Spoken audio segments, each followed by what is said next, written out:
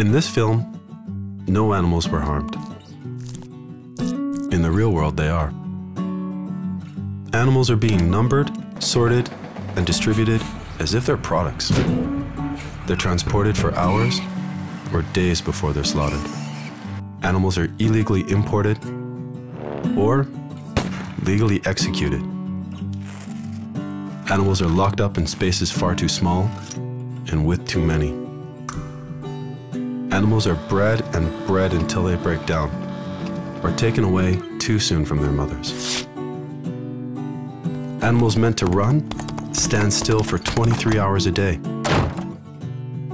Animals are made to dance, to jump, to entertain, and then to die. Animals are neglected or simply dumped.